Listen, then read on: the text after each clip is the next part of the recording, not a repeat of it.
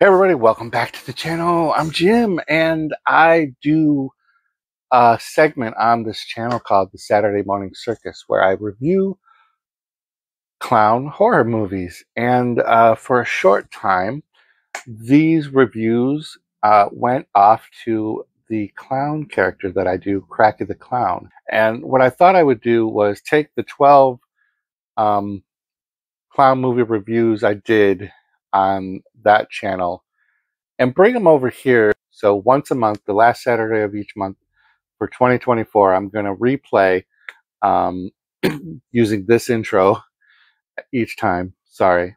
Going to replay one of the clown movie reviews I did as Cracky the Clown. So here's the first one, and hope you enjoy it. Leave some comments down below, and clowns live forever. I'm just trying to make people laugh. Hey everybody, welcome back to the channel. It's Saturday Morning Circus. Today I'm doing a movie from 2019. Probably a lot of you guys were just getting in and out of high school. This movie's called Aliens, Clowns, and Geeks. I remember being a geek when I was a kid. Now I'm just a clown.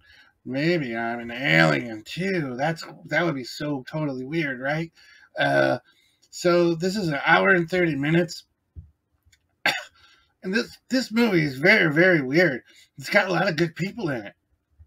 It was written and directed by a guy named Richard Elfman. And I bet you a lot of his friends call him Dick. Because being the name Dick is short for Richard. I had a stepfather once. His name was Richard. And yeah, we all called him Dick. So let me tell you some of the people that were in this movie. Do you remember French Stewart?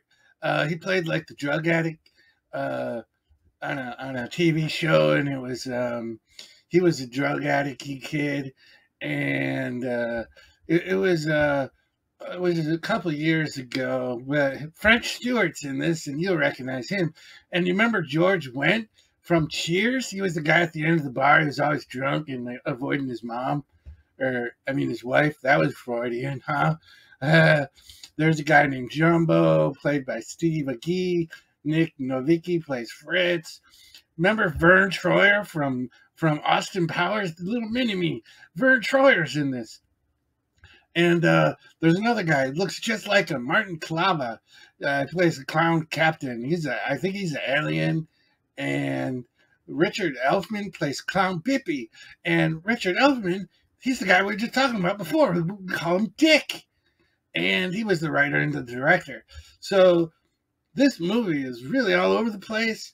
It's on Tubi. Big surprise, because I'm always talking about Tubi because I like going there and just watching some clown movies. So this is about an out-of-work actor who stumbles upon the key to the universe, and he's drawn into this intergalactic war between clowns and aliens.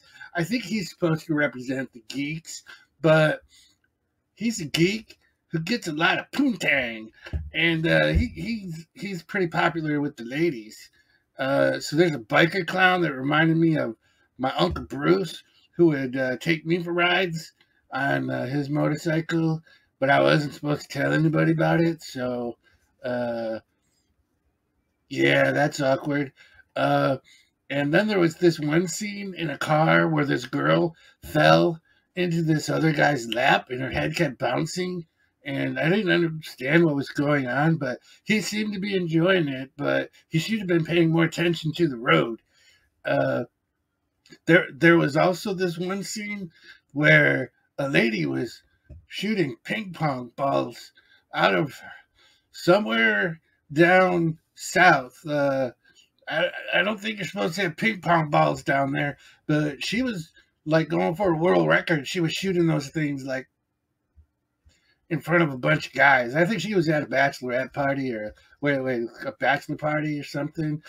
But there were these two twins that were like naked for the whole movie. I think they were Swedish or Norwegian, or they were foreigners, but they were pretty attractive. They were always naked.